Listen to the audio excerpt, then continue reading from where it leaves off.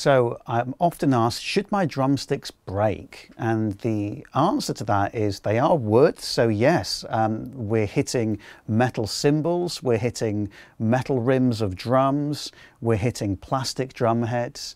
And effectively we're using wood sticks. So over time, these drumsticks can just become fatigued and eventually they break. But normally, if you're breaking sticks often, then that's a sign of technique rather than fatigue. So one of the first things I would say is watch that special feature video, episode 1, on how to hold your drumsticks. And then there's just natural fatigue. So your stick has the tip, it has the shoulder or the shank, and then this is the main body of the stick right here. So if you're hitting cymbals with the shoulder of the stick, which you do the majority of the time, you can get some fatigue around here, and you'll see wood shavings on your floor, on your carpet where this happens. The tip of the stick can become damaged if you connect with a cymbal badly. Not so much of an issue with a wood tip stick, but with a plastic tip stick. And if you lose that plastic tip, it can be an issue because that plastic tip can separate. Then effectively you're playing your drums with not a totally sharp end, slightly rounded, but still you can do a lot of damage to your drum heads if you lose the tip of your plastic drumstick. When you're hitting cymbals, now I'm going to make the assumption that you're holding the stick nice and light. When you're hitting cymbals, you want to hit with that glancing motion, that sideways motion. I show you that in the videos, in the drum set videos.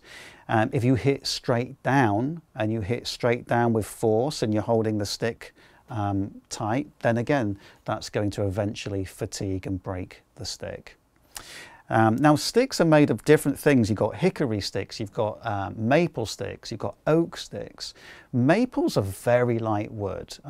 I'd like to think I have pretty good technique. I break maple sticks. They're just too light for me.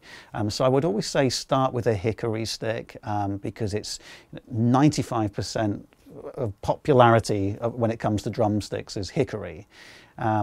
Oak is also really popular as well though because it's denser, so it should last a little bit longer. But personally, I've always just found that oak feels to the touch a little different for me. It just always felt a little uncomfortable for me.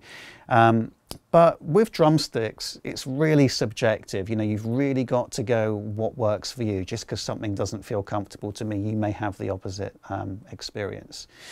So just be mindful that drumsticks, when they're a good pair, like a good pair of Vic Firths or Promarks or Veta, Zildjian, Regal Tip, these are all the top brands. A good pair of sticks can run $15 to $20.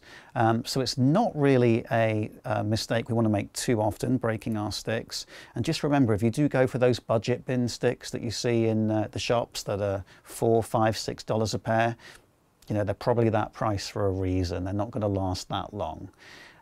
So I think the biggest tip I can give you here is just watch the special feature video on grip and technique, because that will solve the majority of the issues you might have with breaking sticks.